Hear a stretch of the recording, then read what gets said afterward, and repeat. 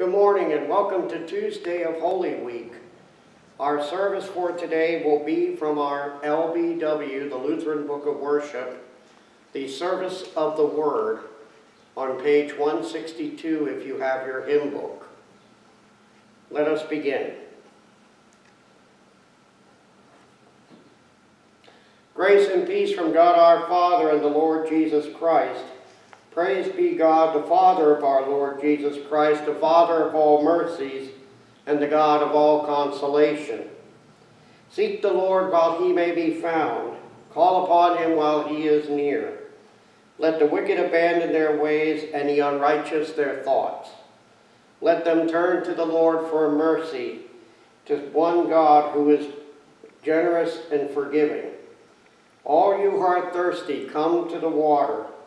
You who have no money, come, receive bread and eat. Come without paying and without cost. Drink wine and milk.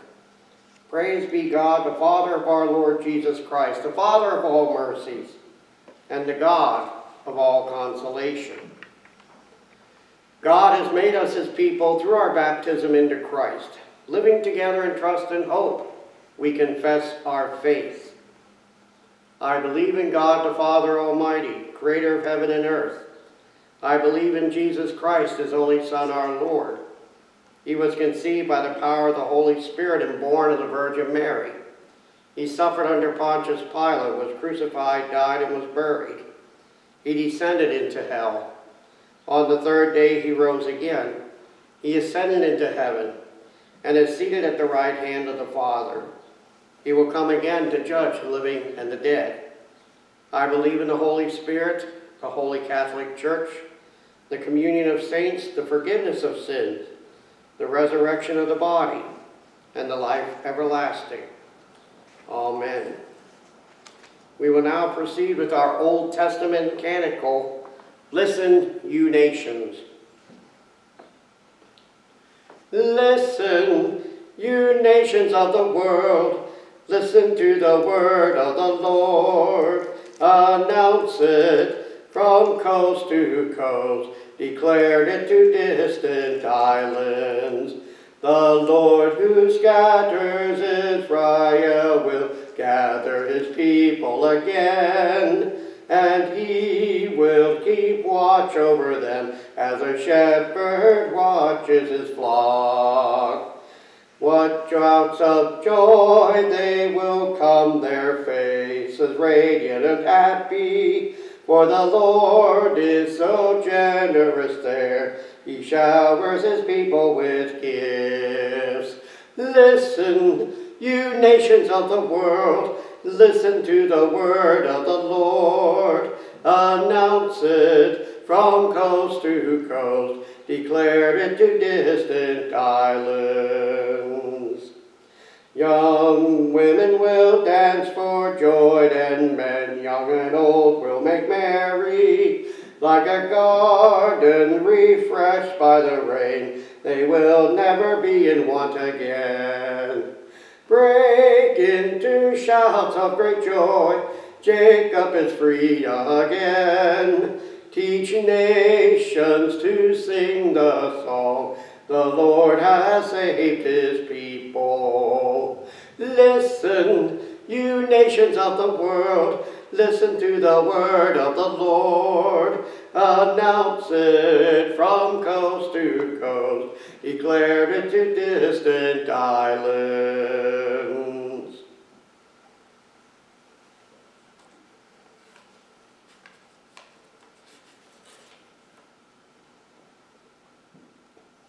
And the Lord be with you and also with you. Let us pray.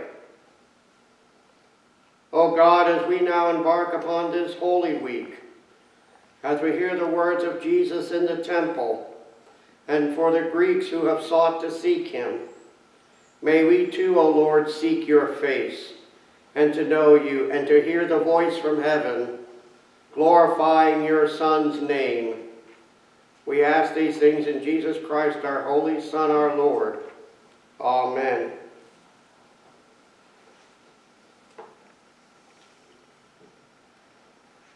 Our first reading for this day comes from Paul's letter to the 1 Corinthians, the first chapter, beginning at the 18th verse.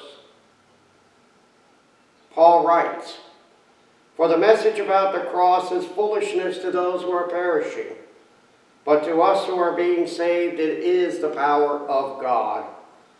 For it is written, I will destroy the wisdom of the wise, and the discernment of the discerning I will thwart. Where is the one who is wise? Where is the scribe? Where is the debater of this age? Has not God made foolish the wisdom of the world? For since in the wisdom of God the world did not know God through wisdom, God decided, through the foolishness of our proclamation, to save those who believe. For Jews demand signs and Greeks desire wisdom, but we preach Christ crucified, a stumbling block to Jews and foolishness to Greeks. But to those who are the called, both Jews and Greeks, Christ, the power of God and the wisdom of God. For God's foolishness is wiser than human wisdom, and God's weakness is stronger than human strength. Consider your own call, brothers and sisters.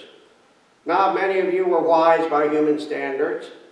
Not many were powerful, and not many were of noble birth. But God chose what is foolish in this world to shame the wise. God chose what is weak in the world to shame the strong. God chose what is low and despised in the world, things that are not, to reduce to nothing things that are, so that no one might boast in the presence of God, for he is the source of your life in Christ Jesus, who became for us wisdom from God, and righteousness and sanctification and redemption, in order that, as it is written, let the one who boasts, boast in the Lord." And our psalm for today is from Psalm 71, verse 1 through 14. "In you, O Lord, I have taken refuge. Let me never be put to shame. For in your righteousness deliver me and rescue me. Incline your ear and save me. Be to me a rock of refuge, a strong fortress to save me. For you are my rock and my fortress. Rescue me, O my God, from the hand of the wicked, from the grasp of the unjust and cruel. For you, O Lord, are my hope, my trust, O Lord, from my youth. Upon you I have learned from my birth. It was you who took me from my mother's womb. My praise is continually of you. I have been like a portent to many, but you are my strong refuge. My mouth is filled with your praise and with your glory all day long. Do not cast me off in the time of old age. Do not forsake me when my strength is spent. For my enemies speak concerning me, and those who watch for my life consult together. They say, pursue and seize that person whom God has forsaken, for there is no one to deliver. O God, do not be far from me. O my God, make haste to help me. Let my accusers be put to shame and consumed. Let those who seek to hurt me be covered with scorn and disgrace. But I will hope continually and will praise you yet more and more. And our gospel reading for today comes from the 12th chapter of St. John's Gospel, beginning at the 20th verse. Now among those who went up to worship at the festival were some Greeks. They came to Philip, who was from Bethsaida in Galilee, and said to him, Sir, we wish to see Jesus. Philip went and told Andrew, then Andrew and Philip went and told Jesus. Jesus answered them, The hour has come for the Son of Man to be glorified. Very truly I tell you, unless a grain of wheat falls into the earth and dies, it remains just a single grain. But if it dies, it bears much fruit. Those who love their life lose it, and those who hate their life in this world will keep it for eternal life. Whoever serves me must follow me, and where I am, there will my servant be also. Whoever serves me, the Father will honor. Now my soul is troubled. And what should I say? Father, save me from this hour? No. It is for this reason that I have come to this hour. Father, glorify thy name. Then a voice came from heaven. I have glorified it, and I will glorify it again. The crowd standing there heard it and said that it was thunder. And others said, no, an angel had spoken to him. Jesus answered, this voice has come for your sake, not for mine. Now is the judgment of the world. Now the ruler of this world will be driven out. And I, when I am lifted up from the earth, will draw all people to myself. He said this to indicate the kind of death he was to die. The crowd answered him, well, we heard from the law that the Messiah remains forever. How can you say that the Son of Man must be lifted up? Who is this Son of Man? Jesus said to them, the light is with you for a little longer. Walk while you still have the light, so that the darkness may not overtake you. If you walk in the darkness, you do not know where you're going. While you have the light, believe in the light, so that you may become children of light. After Jesus had said this, he departed and hid from them. The Gospel of our Lord.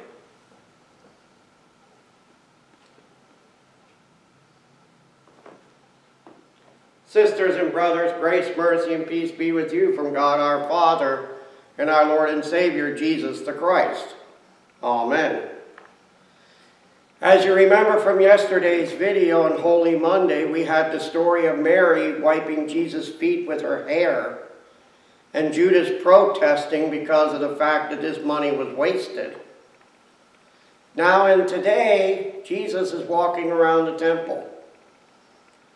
And there was a group of Greeks, probably Greek proselytes. Those were people who were not born of ethnic Judaism, but instead were converts. And they had the same privileges as one who was born Jewish. One did have become, you went through a series process to become Jewish. And these Greeks wanted to see Jesus. They probably heard about Jesus from the other pilgrims. And they wanted to see him. For the Greeks loved to talk about philosophy and reasoning. And so they asked Philip. Philip is actually a Greek name. So it's understandable to see why they would ask someone named Philip, because Philip being a Greek name would probably have something very in common. Well, then Philip went to Andrew, because Andrew was the first disciple that Jesus called.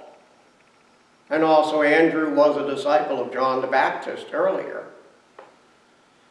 And so they brought the Greeks and they told Jesus. And it's interesting because the Greeks never got to ask Jesus a single question in his whole dialogue. They were the ones who wanted to see Jesus and probably wanted to ask him some certain questions. And yet Jesus dominated the whole conversation about himself. He didn't even let the Greeks have a chance to say anything. I don't know if you think they might have been disappointed with that, or if they thought, wow, here's a celebrity who's really stuck on himself, always talking about him. But Jesus was trying to make a point that Paul brings up then in his letter in 1 Corinthians. And in fact, in this gospel lesson, we see the entire background of Paul's letter very perfectly. For he said, the Jews demand signs and the Greeks desire wisdom. The Jews later on in the gospel lesson said, well, we know from the law that the Messiah never died. How can you say that this Son of Man must be lifted up? They were challenging Jesus' point. They said, well, according to the law, the Messiah will not die. How can you say, if you say that you are God's son, how dare you say that he must? Are you greater than the law? Is what they were asking Jesus. Was Jesus greater than the very law that God gave to them on Mount Sinai through Moses? And the Greeks that were coming wanted to probably talk with him about reasoning. They probably wanted him to lay out the foundation of his theology, of the Christology and the Sorotology, or the Episcopatology of the whole realm of what he is talking about. But Jesus says only one thing. For this very hour I came is for the reason that I was born. Should I ask my Father to save me from this hour? No, because I was here for this hour. It was the very reason that I came into this world as a little baby for this hour. And he says, Father, glorify your name. And the voice from heaven. This is the third time that we hear the voice of God from heaven in the scriptures. The first one, of course, was at John the Baptist, when baptizing Jesus in the River Jordan. Remember what God said, this is my beloved Son, listen to him. And then at the Transfiguration, when Peter, James, and John were flat-faced on the ground, the cloud came over Jesus at the Transfiguration and said, the voice came from heaven again, this is my Son, the beloved, listen to him. And now for the last time, before the Last Supper, God glorifies the name one more time. But Jesus said it wasn't for his sake. It was for the sake of you around him to hear that voice. Because Jesus knew what he had to do. And it's interesting because Jesus couldn't have made it any plainer to the people, to the disciples that are around him, to the crowds that were around him, even to the Greeks that were around him. He couldn't have made it any simpler. When I am lifted up from the earth, will draw all people to myself. Jesus said the same thing back in the beginning of the Gospel of John, in John chapter 3, when he was meeting Nicodemus in the garden at night. Jesus told Nicodemus that just as Moses lifted the serpent in the wilderness, so must the Son of Man be lifted up also, so that all who believe in him will not perish. And then we get the famous verses of John 3:16 and 3:17.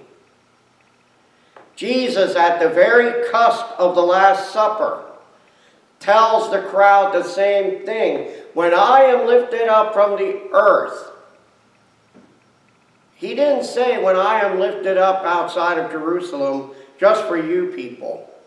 He didn't say when I am lifted up just for those that are living in good economic situations or those who have enough faith. Jesus didn't say it that way.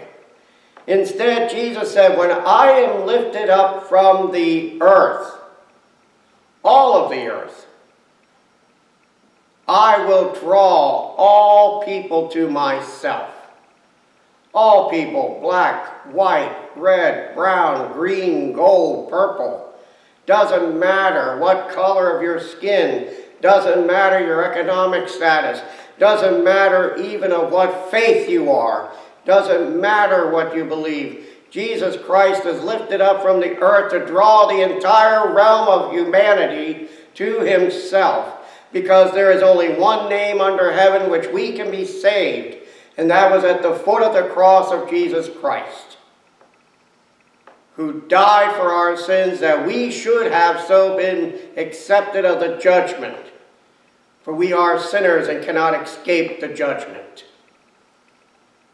But because of God's love for us, Christ accepted our punishment and gave himself as a sacrifice for all.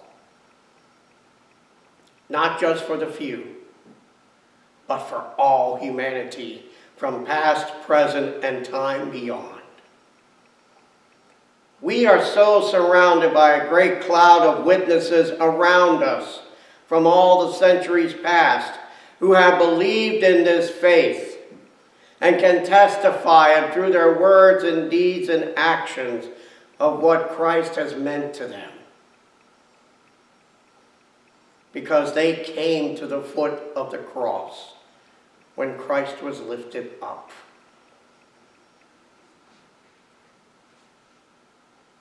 All we need to do is turn our eyes upon Jesus and say, Lord, you have my all. I can never repay you for the sacrifice you gave me, but I give myself to you, for that's all I have.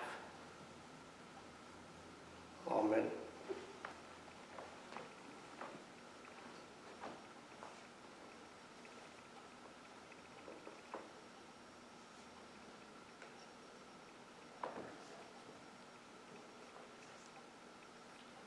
Let us pray. Almighty and everlasting God, you are worthy to be held in reverence by all the mortal race. We give you thanks for the innumerable blessings which, despite our unworthiness, you have showered upon us. We praise you especially that you have preserved for us in your purity your saving word and the sacred ordinances of your church. Grant and preserve to your church throughout the world the purity of doctrine and faithful pastors who shall preach your word with power, and help all who hear rightly to understand and firmly to believe your word of truth. Protect and defend your people in time of tribulation and danger, that we who in communion with your church and in unity with all Christian people may fight the good fight of faith and in the end receive the fullness of salvation. Upon all the nations of the earth bestow your grace.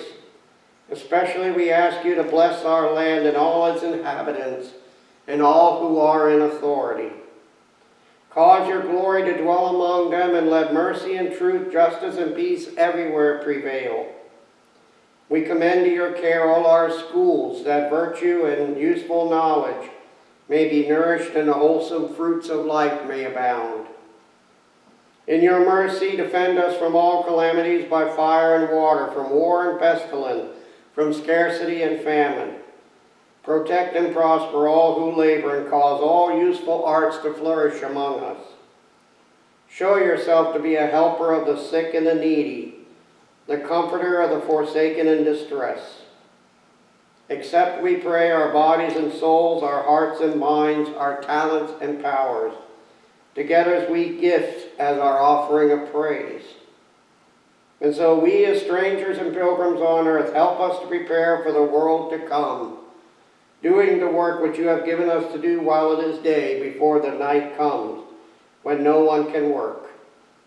And when our last hour shall come, support us by your power and receive us into your everlasting kingdom, where with your Son, our Lord Jesus Christ, and the Holy Spirit, you live and reign forever.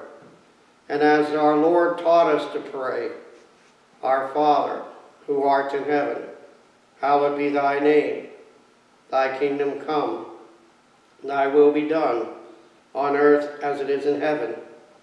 Give us this day our daily bread, and forgive us our trespasses, as we forgive those who trespass against us. And lead us not into temptation, but deliver us from evil. For thine is the kingdom, and the power, and the glory, forever and ever. Amen.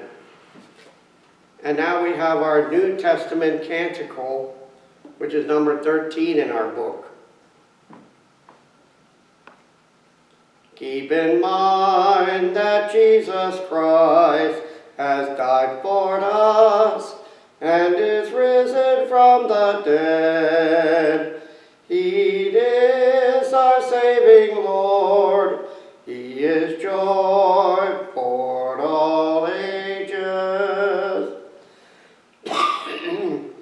If we die with the Lord, we shall live with the Lord. If we endure with the Lord, we shall live with the Lord. Keep in mind that Jesus Christ has died for us and is risen from the dead. He is our saving Lord. He is joy for all ages. In Him all our sorrows, in Him all our joys, in Him hopes of glory, in Him all our love. In Him our redemption, in Him all our grace, in Him our salvation, in Him all our peace. Keep in mind that Jesus Christ has died for us and is risen from the dead. He is our saving Lord. He is joy for all ages.